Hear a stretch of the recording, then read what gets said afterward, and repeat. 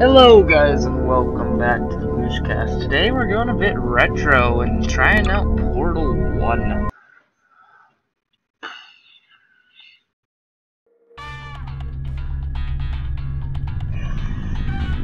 I've played through the game before, but it's nice to give you guys some good gameplay. Hello! Hello! Wait, you have a little red light. Does that mean you're part of the rat man thing? Good. Ow! You might be. Hello, and again, welcome to the Aperture Science Computer-Aided Enrichment Center. We hope your brief detention in the relaxation vault has been a pleasant one. Your specimen has been processed, and we are now ready to begin the test proper. Before we start, however, keep in mind that although fun and learning are the primary goals of all Enrichment Center activities, serious injuries may occur. For your own safety and the safety of others, please refrain from stand back. The portal will open in 3, 2, 1.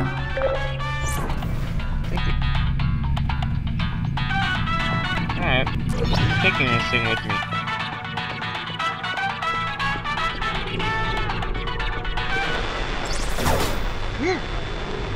It is a part of the conspiracy.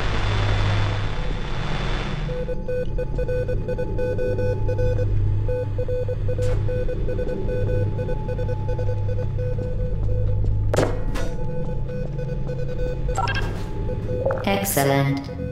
Please proceed into the chamber lock after completing each test. First, however, note the incandescent particle field across the exit. This Aperture Science Material Emancipation Grid will vaporize any unauthorized equipment that passes through it. For instance, the Aperture Science Weighted Storage Cube. Okay.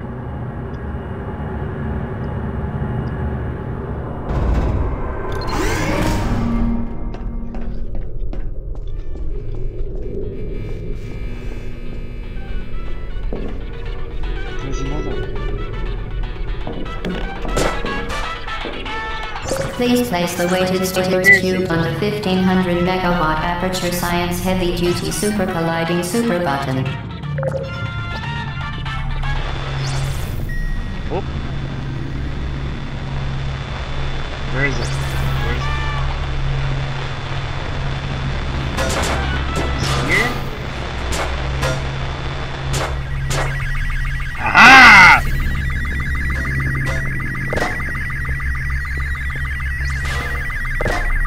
Transmission received. Get back to that later.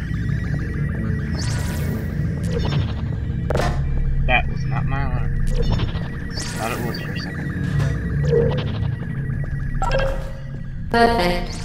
Please move quickly to the chamber lock, as the effects of prolonged exposure to the button are not part of this test. Okay.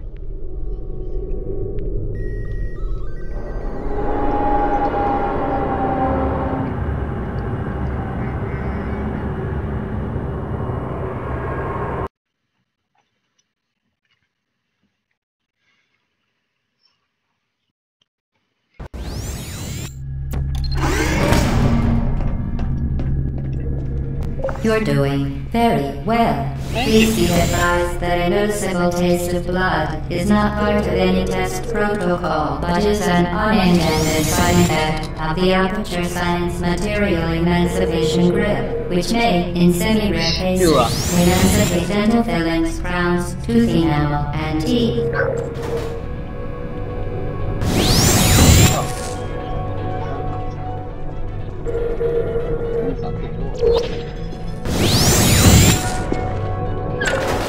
Very good. You are now in possession of the Aperture Science handheld portal device. With it, you can create your own portals. These interdimensional gates have proven to be completely safe. The device, however, has not. Do not touch the operational end of the device. Do not look directly at the operational end of the device.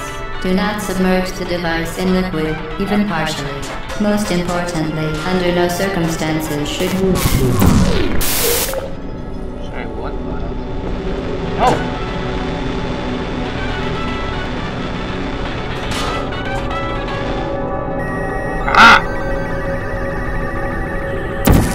idea what that means. It's other things try. But anyways, guys, that's the end of the Portal video for today. Hope you have a great Thanksgiving, and I'll see you guys all next time. Bye!